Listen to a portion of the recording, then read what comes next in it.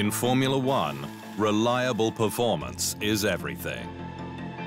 Ferrari and Bahrain, the perfect example, with Charles Leclerc en route to a maiden victory until lap 46, when a short circuit within an injection system control unit brought it all undone.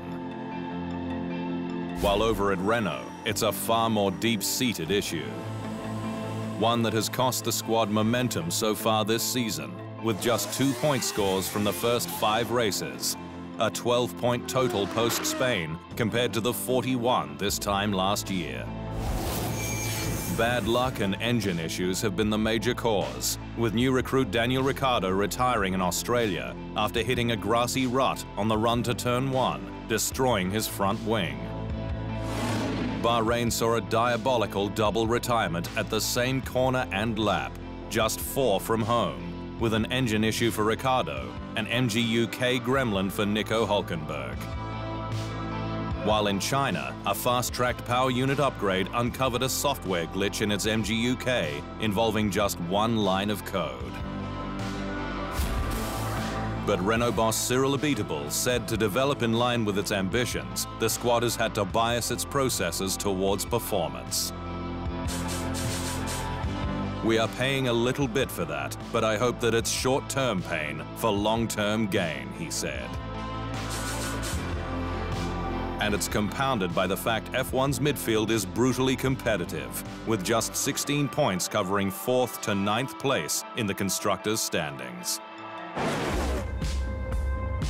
This was meant to be Renault's consolidation season, where it retained a solid 4th in the standings as best of the rest, ever closing the gap to the top teams.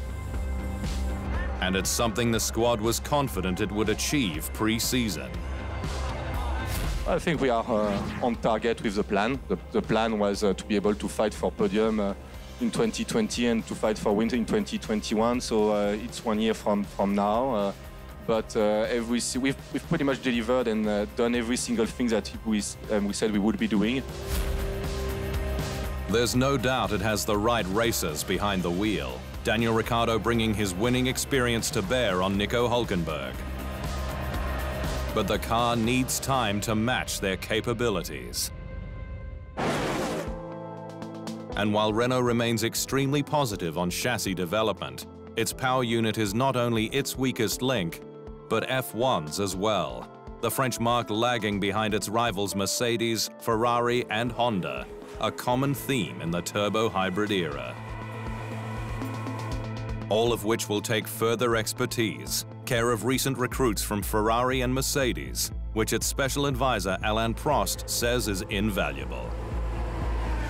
When you start to be close to the top, which I think and I hope that Renault will get closer and closer in the next few months or years, and the experience I had with teams like, Renault, obviously in the 80s, but then were champion teams like McLaren, Ferrari, and Williams, then you realize that you are not working exactly in the same way.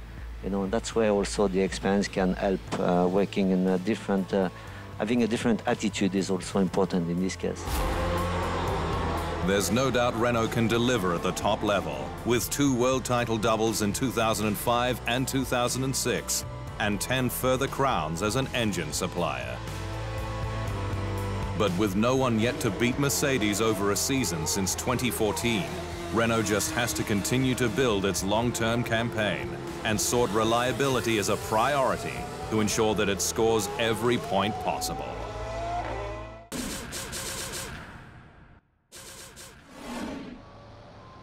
Thanks for watching. To stay up to speed on all things Formula One, make sure you hit the subscribe button.